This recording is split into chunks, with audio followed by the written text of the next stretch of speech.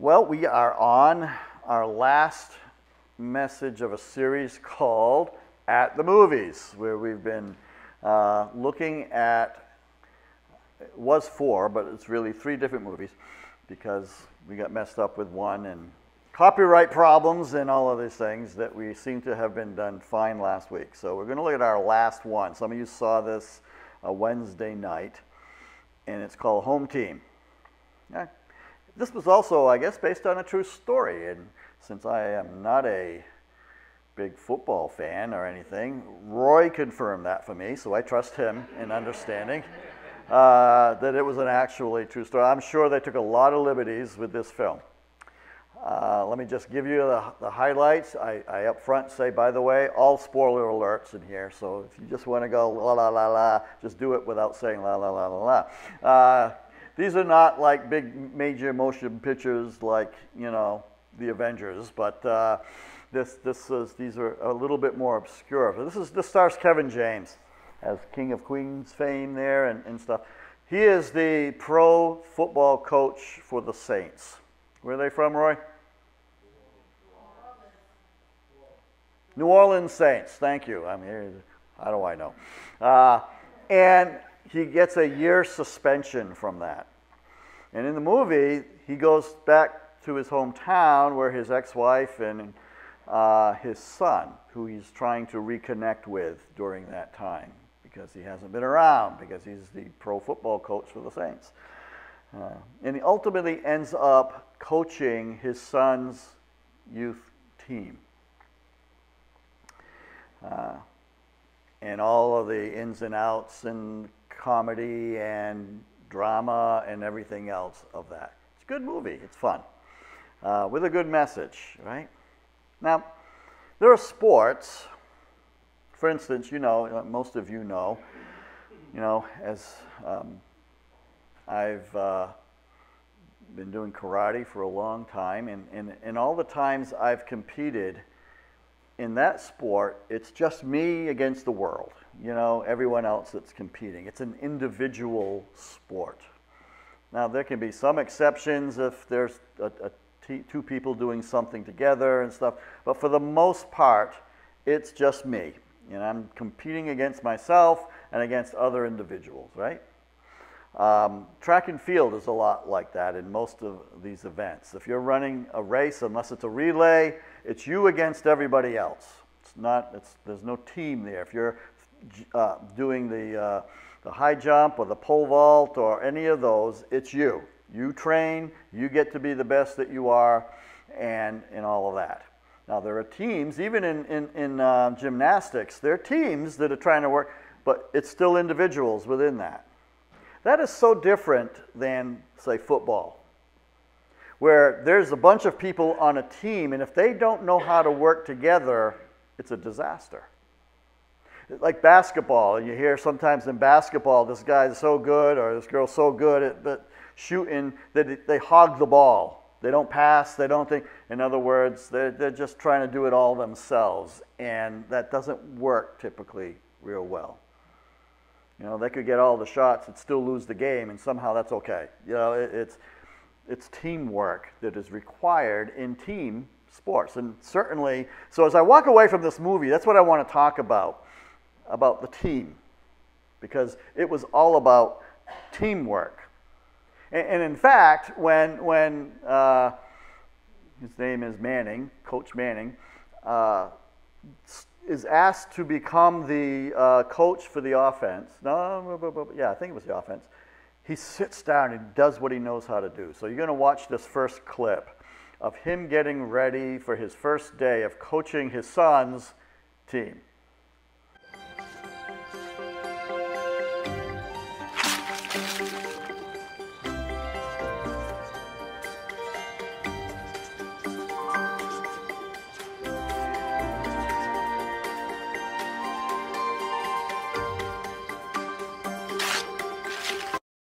Everybody listen up. The only reason to play football is to have fun. And the only way to have fun is to win. And the only way to win is with this. A new playbook? Give me one.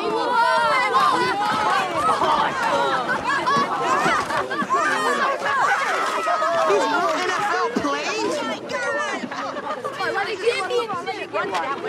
How can they stop it? Whoa, look at page 16. So you made a few minor changes? Upside down. Oh. Got it. Yeah, I mean, the base is all there. I just expanded on it, that's all. You know. Hey, listen, I want you to study them, take them home with you tonight, and keep them with you at all times. All right? All right.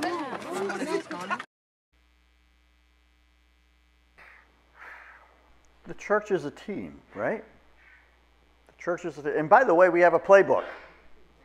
Right? We have a playbook. God has given us a playbook about what he wants church to look like, stand for, its purpose, everything that we need to know God has given us in the playbook. And yeah, we're supposed to kind of take it with us at all times because God's word is in our hearts when we read that, right? And that's the playbook that we keep going back to and asking, what does it take to win? And what I mean by winning is just simply fulfilling the purpose of God together because we're a team, right? And that's what I just kind of want us to focus on for a few moments, all right? Because we were once a society that was centered around family. Now, some of you, it may be even going back a little bit further than me, which I love saying, because I could say that was before my time. You know, multiple generations of people, right, who often lived together under one roof, or when they did live separately as families, they were close by, right? These days, we are much, much more of an individualistic culture, right? We rely on ourselves. We can live far away from where we were raised. You know, we're going to be grandparents, and our new grandchild will be 1,400 miles away. So, our connections, however, let's just talk about connections. Our connections with other people, where do they take place in our culture mostly? Actually, a lot of them take place in the workplace when we worked in the same place and not remotely, right? But even there, those connections actually, they're pretty shallow at times, right? They're pretty shallow, they're short-lived, there's a lot of transitions and stuff. But we also see in the church this sense of individualism, and that's been around for quite a while, this disconnectedness. There's a lot of people that serial date church, the serial church daters. Okay, you know what I mean by that? They don't stay in one place very long. Some may stake a claim but remain distant. And there are those that actually may indeed have a committed relationship with a church, but they're not all in. They're just not all in.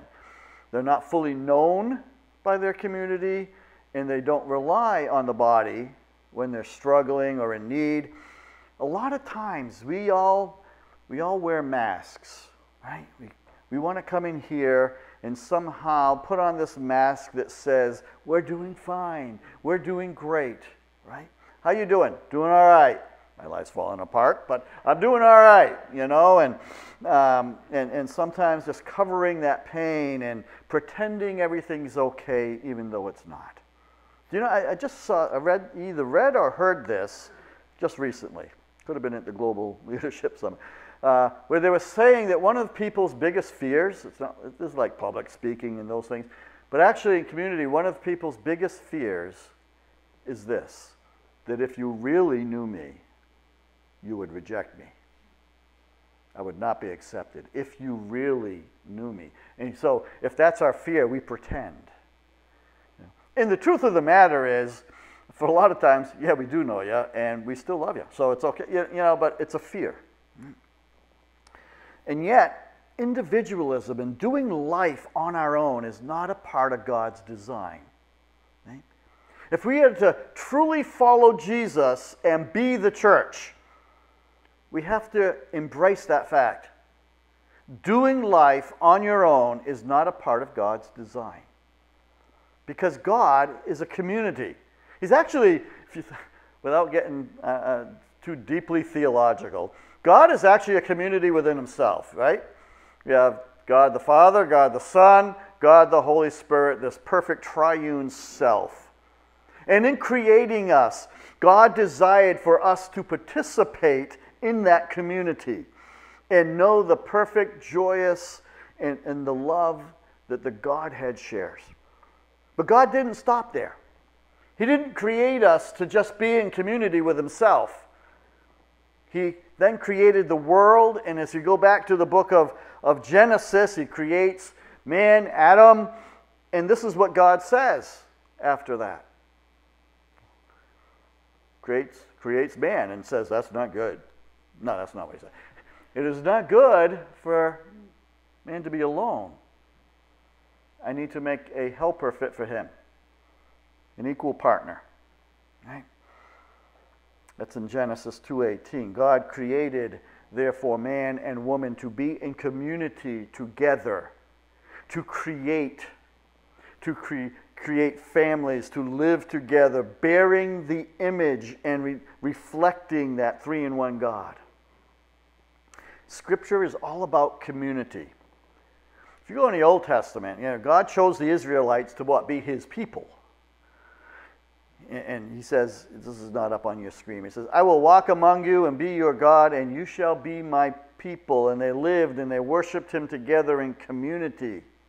In the Old Testament, there's just a part of the individualism, I just need to say this, is a Western thought.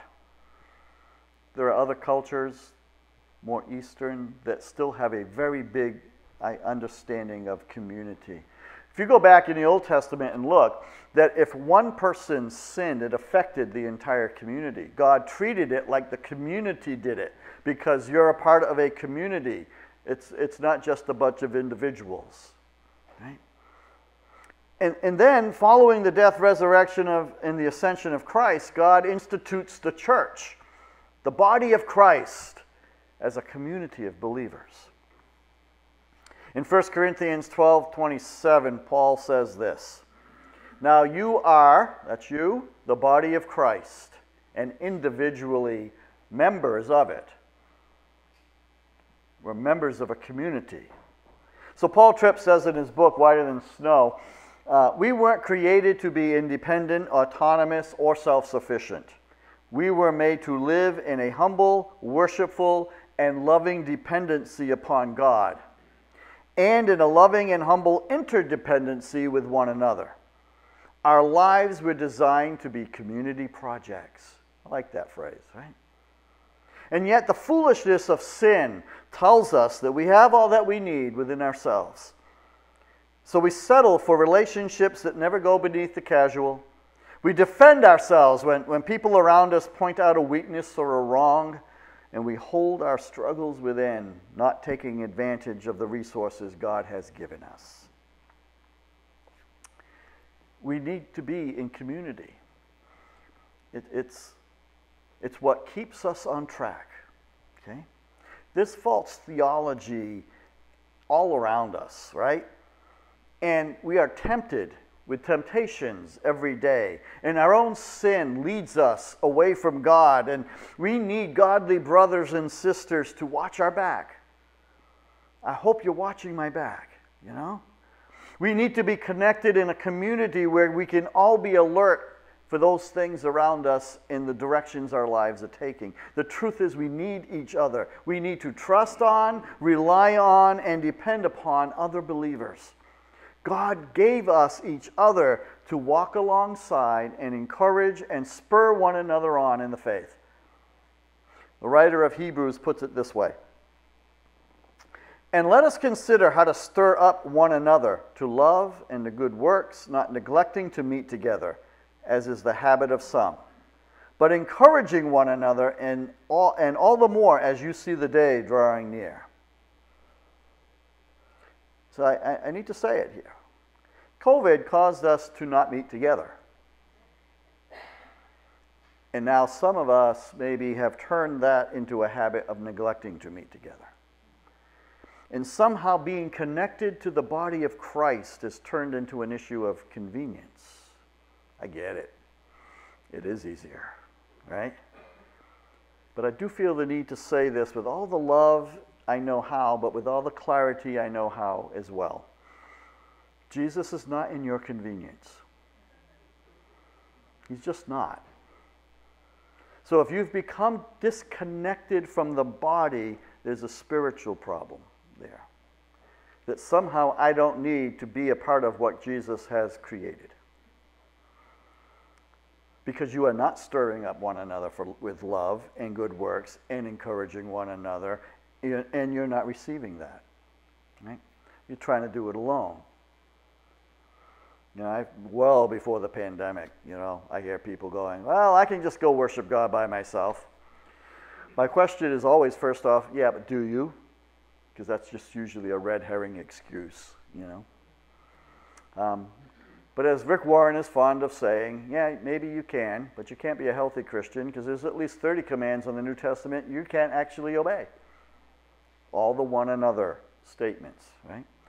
See, Jesus calls us to confess our sins to one another, to pray for one another, to carry each other's burdens, to care for the practical needs of one another, to warn each other of sin, to rejoice and to mourn with each other. And you know what? I have seen every single one of those things happen here in the last month. You're amazing, okay? And you're going to be hearing about just one in a moment. And they didn't all happen like here in this sanctuary. They didn't all even happen at a time of worship or on a Sunday morning. But they all happen because they're people who came together as the body of Christ. We are better together in the community of the body of Christ. And even though our culture can tell us we can do life on our own, God's Word tells us we simply cannot function spiritually, in a spiritually healthy way, apart from one another. We are designed to need each other.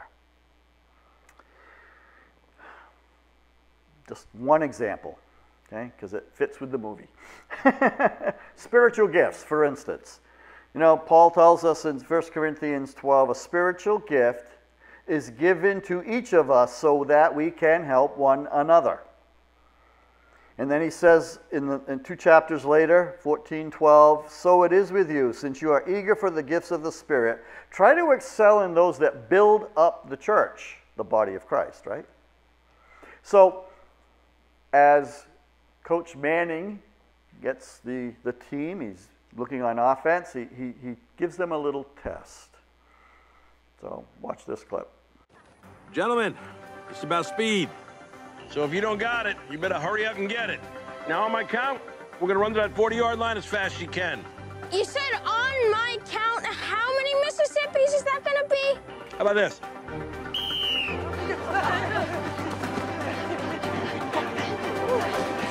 1, 2, 3, 4. Congratulations.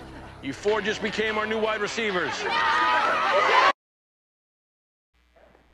So he has the race, the first 4 to cross that finish line. You're our new wide receivers. Why? Why did he pick those 4? Because they were the fastest, right? Those positions that they would play, they would do that because they were gifted in speed, and it meant that it was going to make them a better team, right? God gives each of us gifts for the building up of the body, for the benefit of the team, the body of Christ. And when that happens, you know, or I should ask this question, what happens, therefore, when we don't use those gifts in the body? People get exhausted doing things that need to be done by someone actually who is better gifted at doing them. And the result of that typically is burnout. I got one more. It's not a clip. It was very hard for me to put together a clip to show this. So I'm just going to tell it with some pictures. So what happens in this film near the end, it becomes very personal for Coach Manning because of media and everything else. If his team is not doing well in a youth team, how in the world could he ever go back to being a good coach in a pro team, right? And then they got this one team that just destroyed them in a game that they have to now go after for the championship. The other coach is just loving this because if I can beat this team coached by Coach Manning, look how good I am, you know, and taunting, all of that stuff. They're running plays that he didn't quite understand, so Coach Manning calls a friend and says, hey, I've not seen this play before. The guy says, yeah, I've seen it. Many years ago, some team did this. Here's your answer. Speed. It's all about speed. So guess what he does with those 4 kids? He gets them to play both defense and offense. In other words, you're never getting a rest. You're constantly playing this game. And the kids that were in those positions get benched. Okay, so here's this first picture. It's the kids getting benched. You see how happy they are to be benched? And then it just has a variety of different clips of playing. It was just going to take too long. But this next picture shows, this is actually then Coach Manning's son. And you can just begin to look at the look on his face. That look is one of exhaustion, as he's now been never having a rest. And then it happens again, and he kind of falls down after a play, and it just, do you see the closed caption what it says there? Groaning is what it says. He is just in pain. He's exhausted. And at one point there, they just tell the coach, we are just exhausted. And he's just so into having to win this game, he's not listening. And then there's the kids on the bench. They're just like, why are we even here? Right? All right. The ending, of course, it's a good ending of the movie. You will love it. It's a heart-touching thing with him and his relationship with his son, and it all is good, right? There's a good movie. The pandemic benched a lot of us. It just did. And then we got used to it. Now, however, I have to ask this tougher question, because I don't think it's the pandemic now that we can use as the excuse for benching us. Now we're benching ourselves. Jim Wallace is the author of a book called God's Politics. He wrote several years ago. We have forgotten we are God's people. And we have fallen into the worship of American gods. And now, God's word to us is to return. And I think we need to return back to that. And apart from the pandemic, the church needs to turn back to the Word of God, like Acts chapter 2, because I think for many, many years we began to just make church and being a part of the body about our comfort. We really have. And God is making a course correction here. And we want to be about that, right? He says we should realize that community isn't an option for Christians. It's essential to our faith. The church in America especially has bought into the myth of individualism. In our hymns, in our songs, in our prayers, in our organization, we have made so much of the individual's relationship with Jesus, right? That makes sense. We talk about that a lot. And our responsibility to God that we've lost almost any concern for our accountability as a community. We tend to see church as nothing more than a collection of individual Christians who come together, instead of an extended family of faith who may not be blood, but are brothers and sisters in Christ. And our spiritual growth has been left to our individual efforts instead of being the job of all of us as a community on a journey of faith together. What's wrong with that? Well, for one, that individualism is not biblical. Okay? Bible speaks of the people of God. Second, Jesus modeled for us what we're supposed to be, right? Not to save souls. Don't miss it. Don't say what I'm not. Don't hear what I'm not saying, right? Not to save souls, but to make disciples who are saved, right? To invite others to join us on the journey together. That was the church. And it's the way the first Christians did it. The early church were a people who nurtured and supported and cared for each other and witnessed to their faith as a community. And as I've said earlier, I've been witness to some incredible ways the body of Christ right here has been modeling that in the last month. Now I want to invite Gary Harlow on up, because he's just going to tell us about his and his wife Lucy's experience of what happened here. And he told me about it, and I said, Gary, would you just come and tell us, because we need to hear the testimony. This is an example of the value and benefits of belonging to a church community. With Lucy's quick breast cancer diagnosis, we had another cross to bear, but we are not bearing it alone. When we were at church the Sunday before Lucy's surgery, I observed women coming up to Lucy here at church and pray for her. The compassion and loving support brought tears to my eyes. I was overwhelmed to see the care and concern they had for her. Many of you came up to both of us to encourage us and offer your support and prayer, as well as in practical ways. After service, I told Pastor George how much this touched me. We wanted to express our deep gratitude and love for our church family for loving and embracing us on this journey. We know our church community is here to support us in any way that is needed, as many of you continue to reach out to us. We are so grateful God led us to Norwood Baptist Church. One of Lucy's favorite shirts to wear says, "We are in this together." Jesus was our role model to demonstrate the importance of loving one another with true compassion. A practical way of showing this is assisting one another in the daily crosses that we all have to bear. Even the Lord Jesus himself needed help in carrying his own cross. And I'd like to say from my heart too that the thought is that one light only lights so much, but a lot of lights together make things very bright. And we need to be that bright light to a hurting world. Praise God.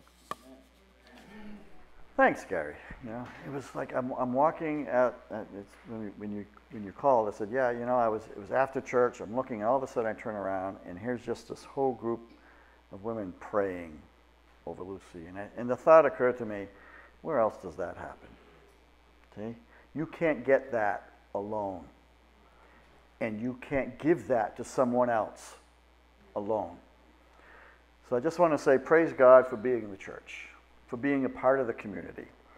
And if there's anything holding you back from that, I would encourage and just challenge you to be in prayer about, all right, what needs to change so that I am a vital part of the body, the community of Christ, that receives and gives and builds one another up. Let's pray. God, thank you for the ways that happens in so many different places. You know, that is just, I get, Lord, to be the pastor of a church where that is going on, Lord, is just not only humbling, but I am so blessed to see that, to be the church of Jesus Christ. So Lord, help us. Help us to be that more and more. Again, as I prayed earlier, give us wisdom moving forward and the strength to be that church. And Lord, may you just speak to our hearts this morning on the community and the body of Christ. Amen.